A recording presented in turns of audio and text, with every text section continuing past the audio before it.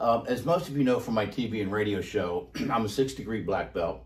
I came up in the streets of Philly, in the projects of Philly, came up tough. But I wanted to share with you one of the first lessons I learned.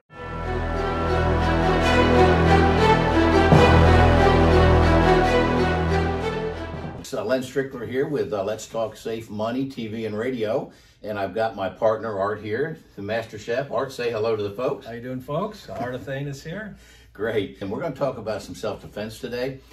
Before we dive in, though, if you wouldn't mind, please, if you like what we do, please subscribe, the button below. We'd love to have you subscribe to our videos. And also, please share it with others, okay, if you see the content to be valuable. But I wanted to share with you one of the first lessons I learned is we were going into the basement. My buddy's going to this thing called martial arts. He's taking a black briefcase with him. I thought he was going to be an artist. I thought he had paintbrushes in there, right?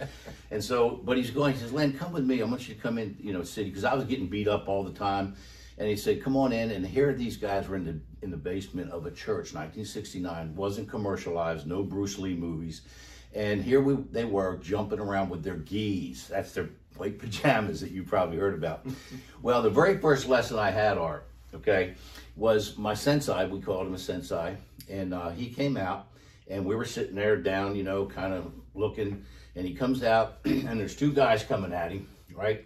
And he comes down here, and he goes, yeah, with his kia, and he turns around and runs the other way. He said, your first lesson is to always get out of trouble. Always go the other way. Makes sense, yeah. So, Art, how does that apply, do you think, to what we do in the financial world? Well, you know what we always say, and of course you say it on your radio show a lot, get out of that Wall Street casino. Right, Get folks. some of your money safe.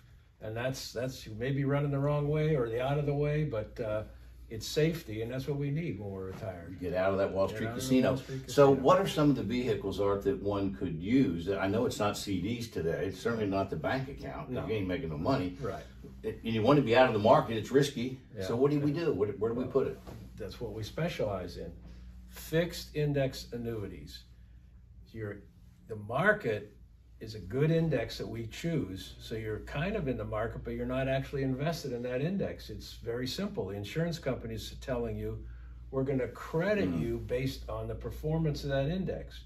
And in many cases, 1 and 2 times what that index does, but you can never lose any money because you're not actually in that index. And the insurance company tells you, we're going to credit you based on the performance.